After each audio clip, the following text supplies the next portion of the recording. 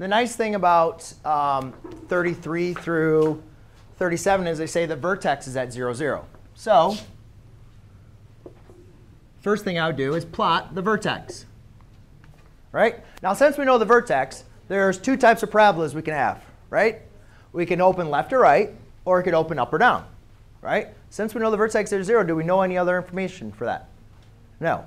But it does provide us with the focus. And the focus, they say, is at 0, comma, negative 3/2. So 0 down, negative 3/2. So that's the focus.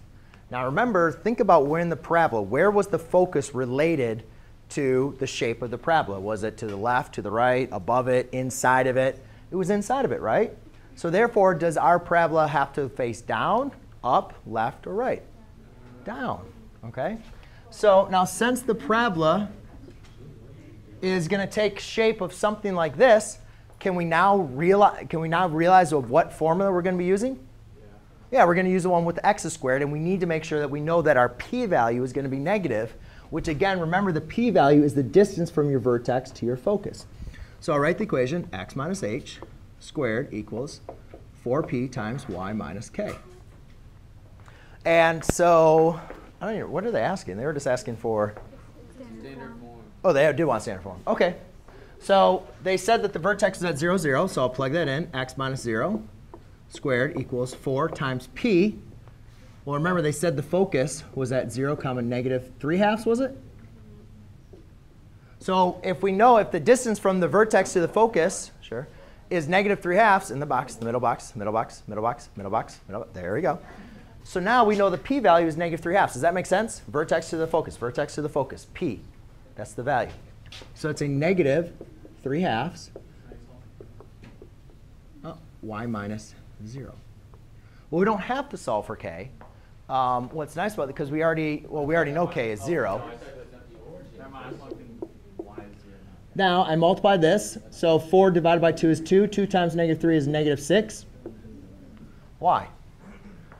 Now again, what we need to do is just multiply this.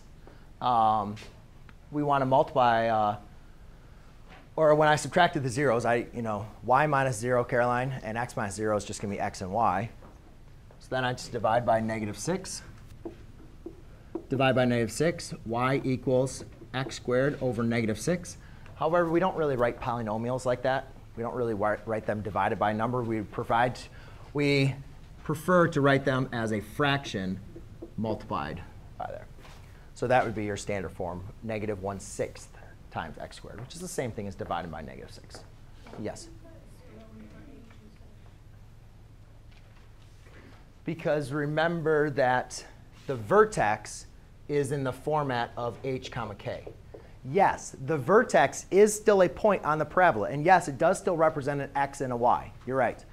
But on this formula, we designate special points, the h and the k, as the vertex. You can't plug in any x, y number for the h and the k to represent the vertex. You can only represent the points that are at the top or the bottom as your h and your k. Okay? But yes, they are x, y coordinates on the graph. And yes, you could use them as any other coordinate in the graph. So it's